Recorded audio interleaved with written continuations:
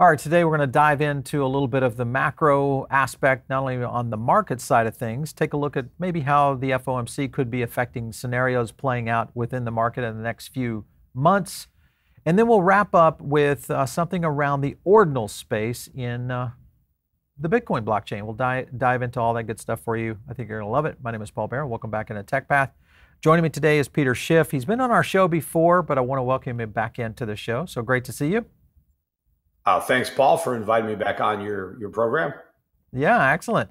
If you guys have not followed Peter, one of the things you can do is just go over to Schiff Radio. It's very simple.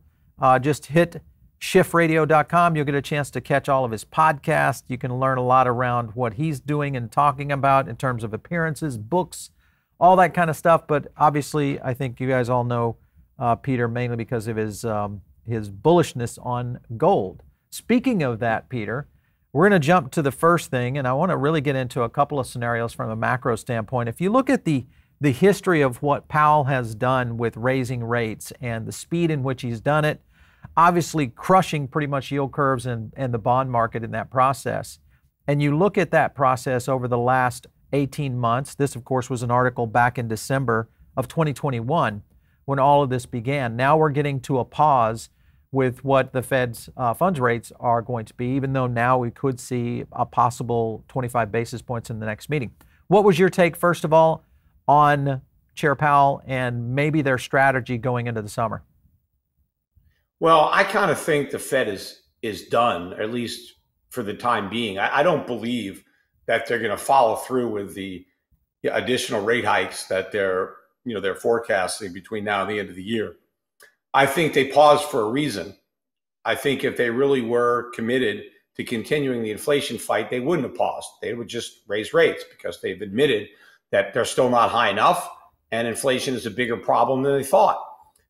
So why pause? I think the reason is because they're also paying attention to the damage that higher rates are doing to the real economy and in particular to the banks and the financial system.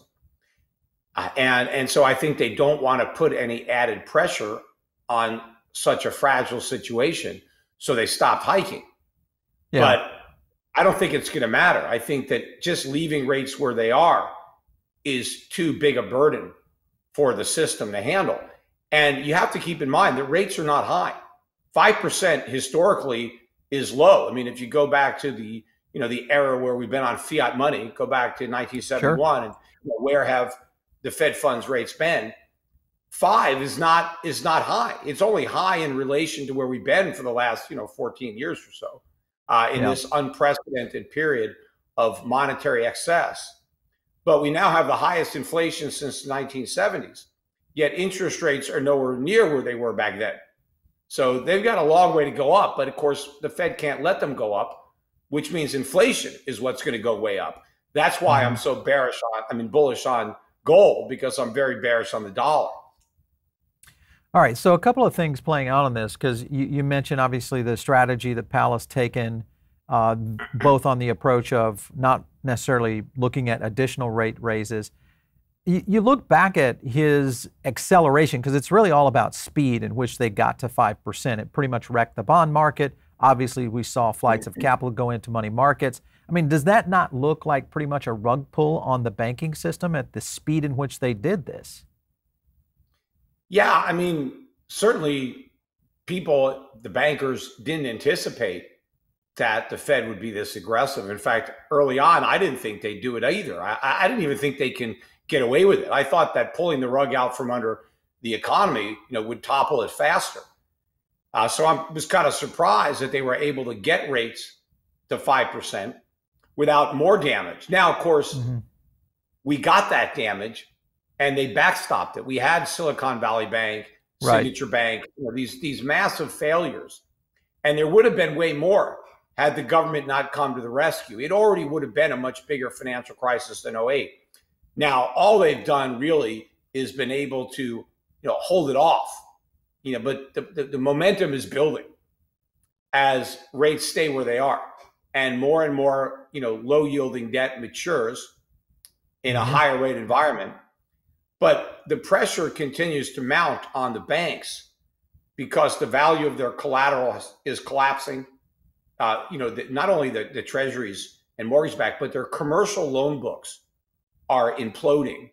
Yeah. And they're losing their deposits because their customers are taking their money back because they could buy a money market fund and get 5%.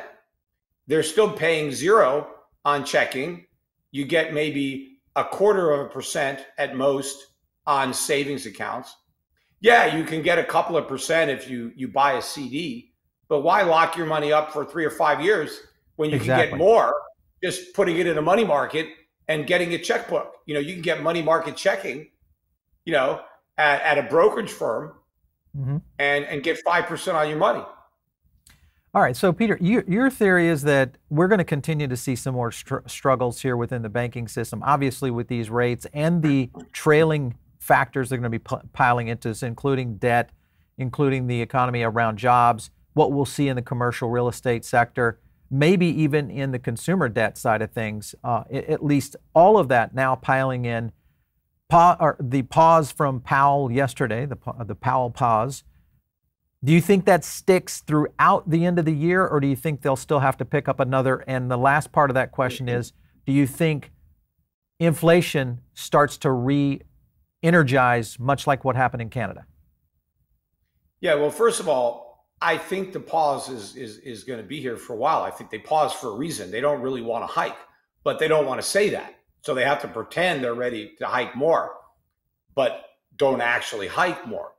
Right. Now, maybe they're hoping that the inflation numbers really come down so that they have a justification for not hiking more. Or maybe the economic numbers weaken, which that's more likely. It's more likely that we see weaker economic numbers, maybe a pickup in unemployment, or a decline in the non-farm payroll reports.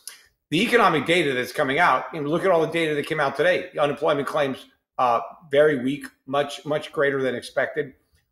Philly Fed was worse than expected. The industrial production capacity utilization worse than expected, all negative. Right. I mean, we're getting negative number after negative number.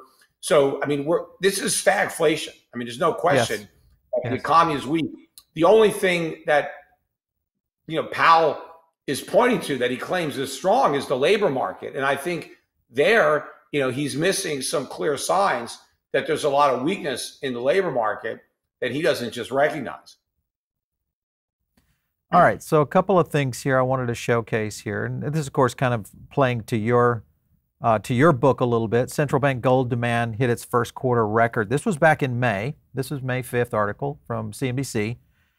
You see that kind of track, and then you also look at just gold price right near. Obviously, that was kind of somewhat on that prediction of what we saw when you look at the performance right here on this dip right here from February to where we're performing right now.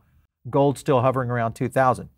Do you feel like central banks will continue to pile into the gold bandwagon here? Yeah, in fact, they're not even piling in yet. They're buying. But I think they're going to be picking up the pace once the price of gold really starts to go up. I mean, maybe right now they feel they can go slower, and they're taking advantage of the fact that the price has been relatively stable. It is a bit surprising that it hasn't already moved up given what's going on. I think that's causing some people to kind of doubt that it's ever going to move up, because they'll say, well, if it can't move up given the circumstances, it'll never move up. Well, that's just not true. It's just taking time. Remember, I think the big headwind that gold has faced, one was the strong dollar, and the dollar is surrendering that strength now. It hasn't broken down yet. I believe it soon will. It's having a very weak day today. But also, the markets still believe the Fed. They still believe Powell when he says he's committed to doing whatever it takes to bring inflation down to 2%, no matter how high rates have to go, no matter how long they have to stay there. And that has been a headwind for gold. But what's optimistic is that even with the expectation of this higher for longer, gold has not gone down. It hasn't gone up. It hasn't sold off either. It's kind of holding its own. But I think eventually the markets are going to realize that this is all bluff, that Powell really doesn't have the cojones to fight inflation when that fight causes severe collateral damage to the economy, to the banking system. I mean, in his Q&A yesterday, he said that he's never going to tell Congress to stop spending or stop the deficits. He said that's none of his business. Fiscal policy isn't any of his concern. Well, that means he's going to have to monetize all those deficits that he refuses to criticize, which are skyrocketing. Yep. There's going to be tremendous pressure on the Fed to create inflation, not to fight inflation. And so when the markets realized that the Fed is not going to be victorious in this fight against inflation, it's going to surrender, inflation is going to win, gold is going to go ballistic, so I just, feel that, I'm willing to wait it out because I know how much it's going to go up when it finally moves. And I'd rather own it now and wait than have to scramble to buy it later at a much higher price. Yeah. I mean, obviously with the Dixie, I was looking at this performance right here. If you go all the way back down to 2021, which was really some of the lower components of where the dollar was holding, as opposed to where we are today, right at 102.17. I mean, do you feel like that you're saying that this could accelerate faster and we could see the 2021 type dip again when you look at this, or even further cuts in terms of the dollar? Well, no, I think it's going to fall precipitously. I mean, you really have a perfect storm right now of destruction for the dollar because the Fed tightening cycle is coming to an end. And so that's been the tailwind for the dollar. It's now going to be a headwind. I mean, it's going to be weakening the dollar. But you also have this unprecedented movement now around the world to de-dollarize. Countries that were significant buyers of dollars and then U.S. Treasuries are now sellers. China obviously doesn't want our dollars. It doesn't want to buy new dollars. It wants to get rid of dollars it owns. Same thing, clearly Russia, is not a dollar buyer anymore. Saudi Arabia doesn't appear to want dollars anymore. Brazil, India, you got major exporting countries that have huge dollar surpluses in their trade and large dollar reserves in their holdings that want to unload. And so this is going to put tremendous pressure on the dollar at a time where our budget deficits and our trade deficits are in record territory. We've got $1 trillion a year trade deficits, $2 trillion a year budget deficits. There's no place for those $3 trillion to go, and so this is massive inflation because, for years and years, America exported its inflation. We printed money and sent it out to places like China. They used the money to buy treasuries, which kept our rates low. And then they shipped us goods that they produced, which kept consumer prices low. Right. Now we're going to import that inflation back because now the Chinese aren't going to want to buy these dollars. And so therefore Chinese goods are going to be more expensive. We're not going to buy as much stuff. So our prices are going to go up. And now the Chinese are going to take those dollars that they used to hold in treasuries and they're going to come shopping in America to buy our stuff. And a lot of it isn't going to be the new stuff that we make, but it's going to be the old stuff that we already own. So it's like a giant repossession. But all this money is going to come in and prices are going to go ballistic. The one that worries me is India, because this is one, it's a very innovative country. There's massive population growth, and it's most likely going to end up on the positive side from a demographic standpoint. Even in the last month, India, of course, was a net seller of U.S. dollars. There's 25 billion in the spot market here, just not only 30 days ago. So I would agree, yes, there's some scenarios that are playing into that. One other tweet that I want to hit on here, this was from TED Talks Macro. A couple of things he hits on here that I thought was interesting. The Fed revising their dot plot, and this is getting to a question for you, from a 5.1 to 5.6. Fed projection for GDP growth and employment are now more optimistic, which is kind of counterbalancing that. My question is to you is, if the Fed cannot get inflation under control, how can Powell walk this back? Because he has been so adamant to get to this 2%. How would he walk this back ever? Well, one thing he just needs is some bigger problem in the banking sector, bigger problem in commercial real estate, some cracks in the labor market. That might give him the cover to say, oh, wait a minute, these conditions are now setting the stage for a decline in inflation. Even if we haven't seen that decline yet, he still has this Keynesian view that inflation is a byproduct of economic growth and employment.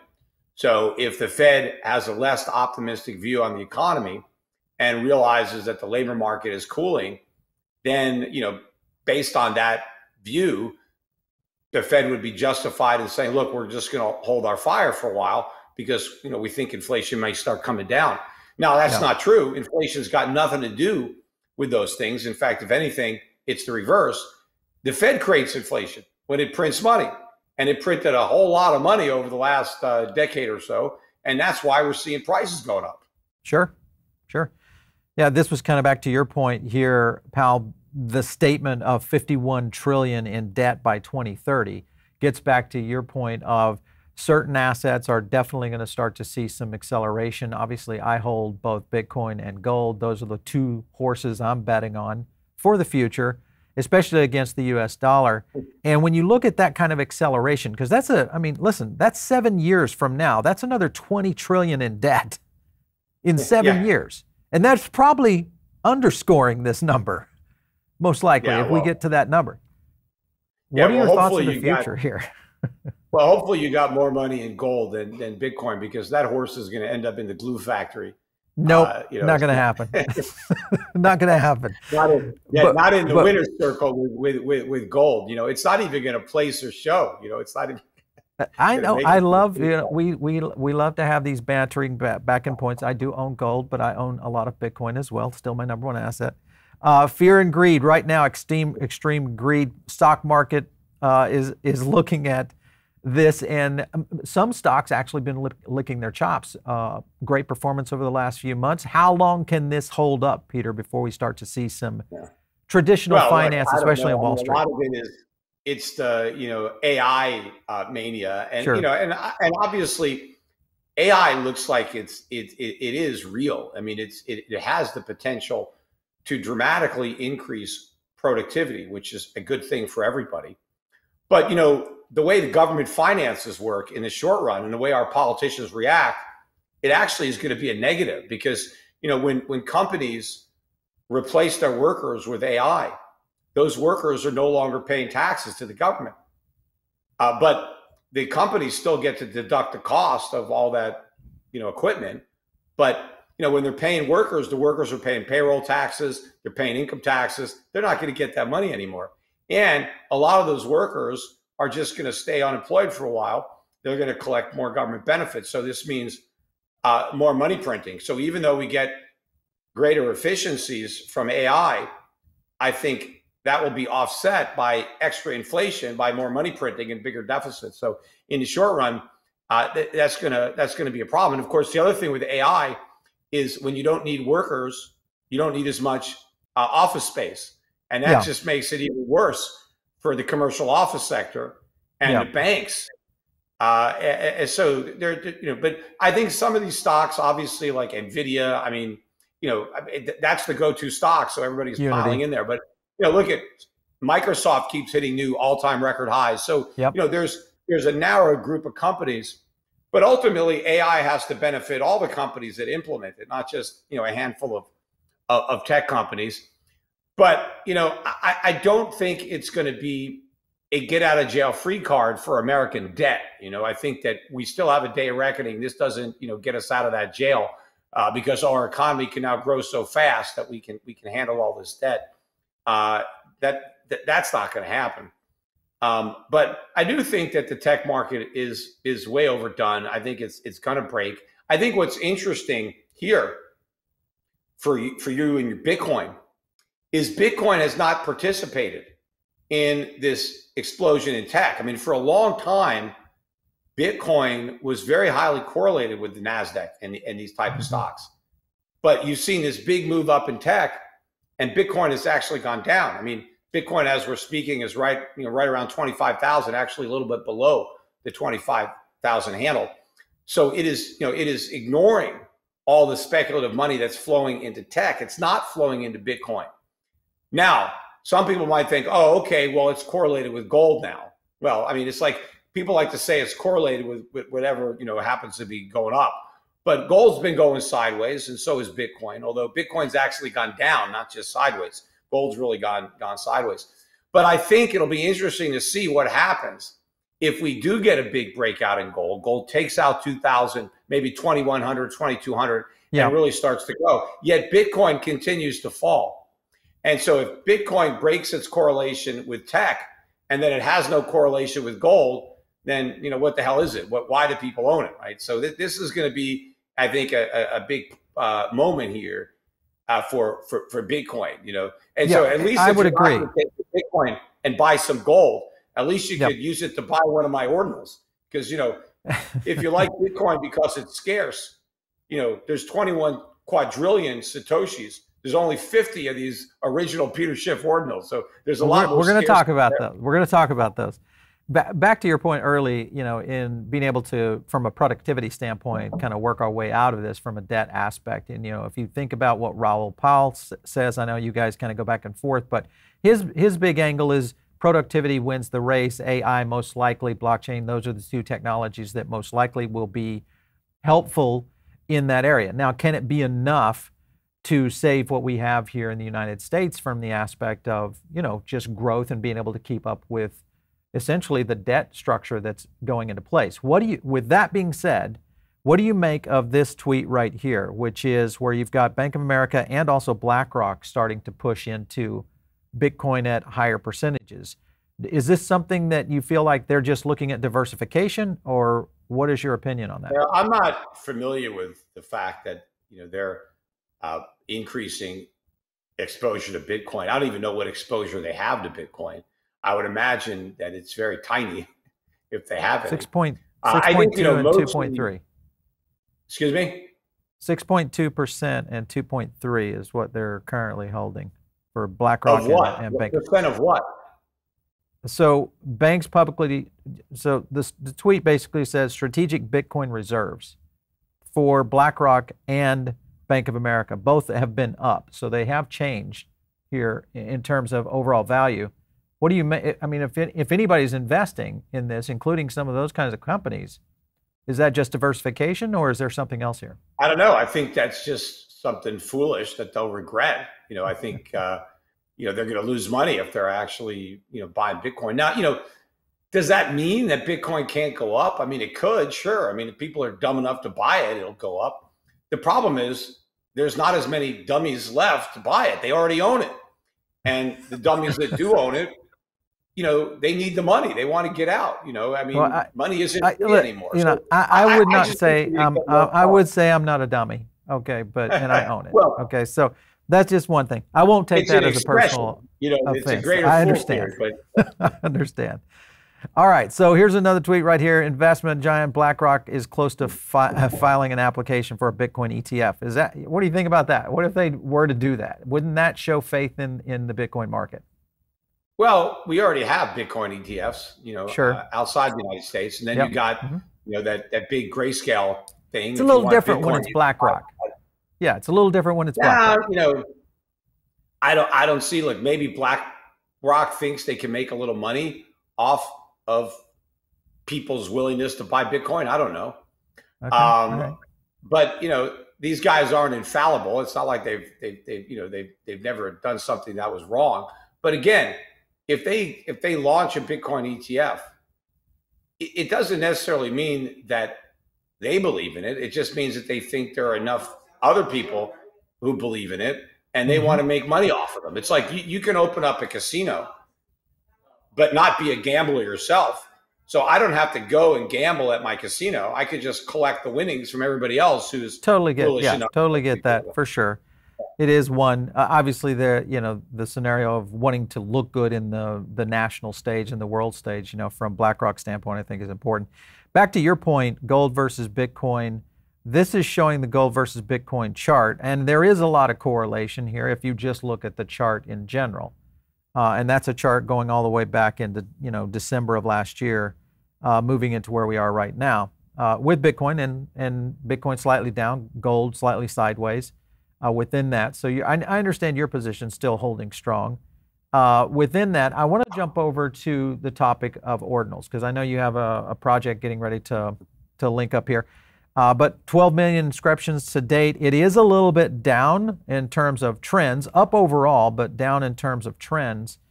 When you look at that and what you guys are doing with the Golden Triumph, right? Is that right? It's the Golden Triumph? That's the name of the painting, right?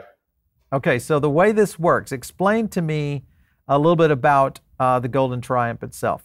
Let's go over and click. We'll click on that right there to show you. All right, so this is an art project. So that is actually a digital depiction of a actual painting. It's an oil on linen painting. Okay. That an artist friend of mine, neighbor down in Puerto Rico, painted for me. I guess I'm a gold guy and he's a Bitcoin guy from way back. Sure. And so he happens to be in New York this month. He rented out a gallery on Madison Avenue in the city where he is, displaying his work. And I've gone to some of his shows. I went to, Art Basel. I saw his stuff in Miami, and I like his stuff. And he has a lot of people who collect his stuff, who buy his stuff. It's very, very masculine art in general, but it's very interesting and imaginative. And he's a talented artist. But just like you, he's a total Bitcoin guy. And but we're friends. I have a lot of Bitcoin friends and neighbors down in Puerto Rico. Not sure how much longer they'll be able to afford to live there, but they're there now. But anyway, so he's going to be down there at this gallery, and he told me about ordinals. I didn't know about him. I thought, oh, it's interesting, And we had the idea of, why don't we sell this painting? Why don't we make an ordinal of this painting? Mm-hmm. So you can buy the painting and get the ordinal. But in this case, the ordinal actually represents ownership of something physical, something tangible, a piece of art that you can hang on your wall and, admire, be proud of. It's a possession. It's original. It's going to be signed by the artist and me. And, he may be famous one day. I'm, somewhat famous now. I may be more famous in the future. So who knows what this painting would be. But also, to enable more people to get something, we decided on making some prints, some original numbered prints. So we're coming out with 50 quality prints that I'm going to sign and he's going to sign. In fact, we're going to sign them live tomorrow in New York City at that gallery on Madison Avenue. You can get the address down there. I mean, so if you want to come by, even if you don't want to buy a print, you can come down, see the art, meet me, meet Mark. But there's going to be 50 of these ordinals that are going to be sold. And they're going to correspond to 50 numbered prints. So 50 people will be able to get a print. One person will have the original oil painting, and everybody will get an ordinal that, will represent ownership. But, the ordinals can be traded. People could sell the ordinal and keep the print. They could keep them together, which I think would maximize the value of the ordinal if it went along with the print, because it really evidences the history of the ownership, and it authenticates that if you go to sell that print, that it's actually the original print. It's not some knockoff that you just had somebody made. It's the one that I actually signed. So who knows, and the people who are buying them, we don't have any kind of stake in them. I mean, once you buy the ordinal and the print, you own it. You can sell it. I mean, it's not like there's any kind of smart contract in there where I benefit somehow if somebody sells it at a profit. I have no idea what these things will be worth. I know that they're worth something because it's an actual painting or an actual print that is going to be signed, and so it's scarce as an original. I like the way it looks. If you're a gold bug, even if you're into Bitcoin and you think it's digital gold, I mean, art is in the eye of the beholder.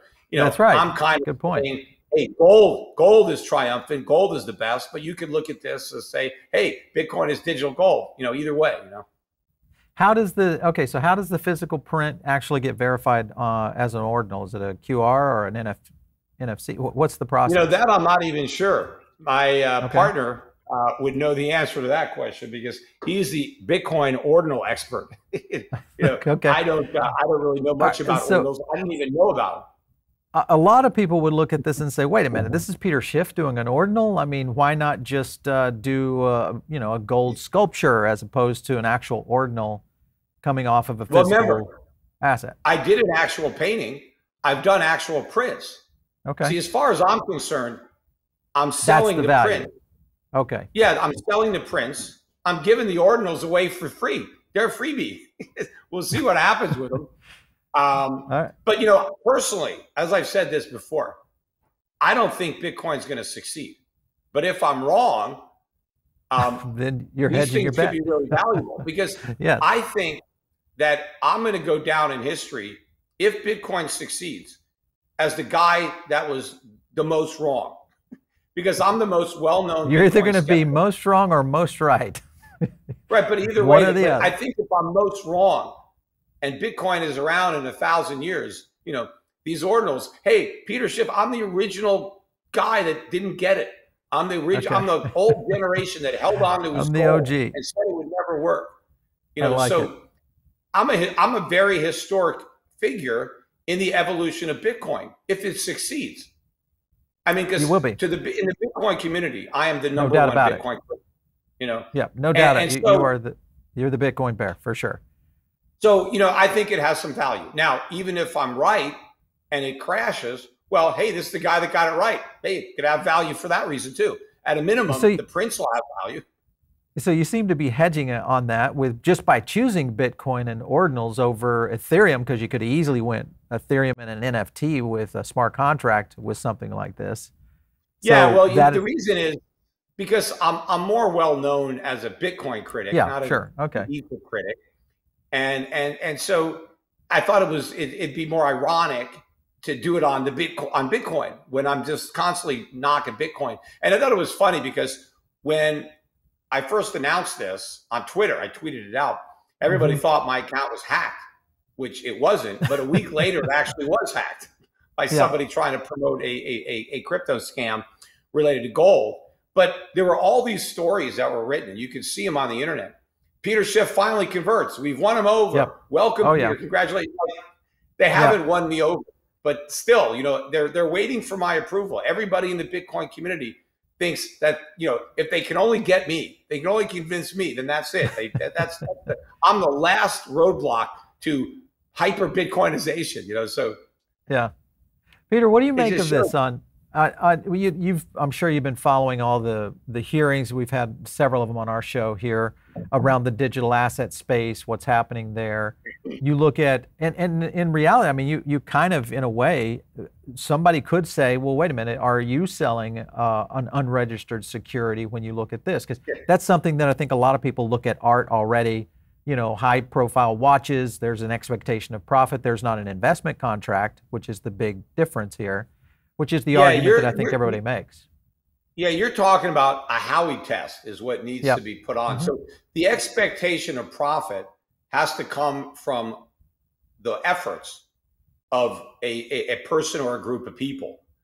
And so that when you buy, let's say, this painting and you get an ordinal of the painting, I don't do anything to try to make that ordinal more valuable. You don't, own a piece of a business. You just own a digital, kind of ownership verification of a physical product of a painting. Now, whether that painting goes up or down in value has nothing to do with any work that I'm going to do. I'm not promising to go out and promote that ordinal and get it to go up in value. I mean, it's just like when I sell somebody gold. Gold's not a security. It's just, I don't do anything to influence the gold market. I'm on your side when it comes to that, because I believe that just because somebody buys something and expects to make money doesn't make it a security.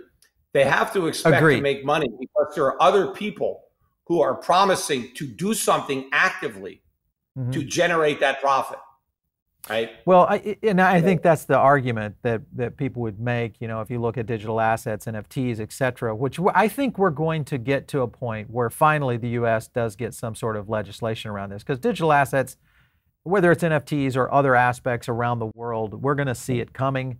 It's already happening in the EU, in Asia. We'll see more of that. I think here in the U.S. it's just a matter of time. The problem is that crypto is probably holding that up because of the value of these tokens that often could still be argued to that point. So I definitely there agree. are a But I lot think of tokens. There are a lot of tokens that would fail the Howey test and would be for sure. deemed security. I mean, so sure. it just depends. And so if you're going to raise money to promote a business, yep, and you're going to raise money through tokens rather than a sale of stock, you still have to comply with the security laws. That's it. Now, and if you don't want to comply with those laws, then you've got to raise your money in jurisdictions that don't have those kind of laws, right? Like the United States. But there's over 20,000 of these tokens, and a lot of them, would be deemed securities. The question is, are they going to say Bitcoin is a security? I mean, they'd have to stretch it to claim that, but I mean, they could try to make the case. And the way I think they would try to do it is by saying that you have all these miners, that the key to Bitcoin is you have to have the miners verifying all the transactions, doing all the work. And so in a way, you're betting on the miners. The miners have to do a job. They're getting compensated in Bitcoin. And so if they can say the way this whole thing works, where you have a group of miners that are operating it and getting compensated, and they're helping to increase the value of Bitcoin by the functions that they're serving, you could try to say, they could make an argument, oh, we think that means it's a security. But if they can declare Bitcoin a security, it just makes it so much more difficult to use it, because the security laws, and I owned a broker dealer for a long time. Yeah, I mean, they're very onerous. Yeah. No doubt. I don't see that happening in any way. Of course, even to a certain extent, the SEC has already kind of validated that Bitcoin is not a security. It is. They did in the past, but I'm telling you, these guys can change their mind. Well, things can always change, sure, based on what we've seen coming out of DC. But I think I don't trust the government at all. Hey, Peter, listen. Good luck on June 16th, coming up just around the corner, 7 to 9. If you guys want to catch it out over there, Peter doesn't ask us to say this or anything, but he's got his auction going up there. What are you going to do with this money? What are you going to do? Do anything good? Look, if I was a Bitcoiner, I would be buying these ordinals. I would, if I believed in Bitcoin, right? So for you guys to do, I would go to the website, right? OneMarketPrice.com. OneMarketPrice.com. Yep. Take a look. You got Bitcoin anyway. These ordinals are inscribed on a Satoshi. So take some Satoshis and get one that's actually going to be really unique, because it's going to have one of 50 numbered, prints, and you get the print. If you don't come down in New York, we will mail you that print, right, with my signature on it. You can, if you want, you can throw darts at it. You can put it up on the wall. I wouldn't damage it like that. Maybe you could put like rubber tips on them. But it might be worth it. A work of art. It might be worth it. You can make fun of me or make fun of yourself when Bitcoin crashes.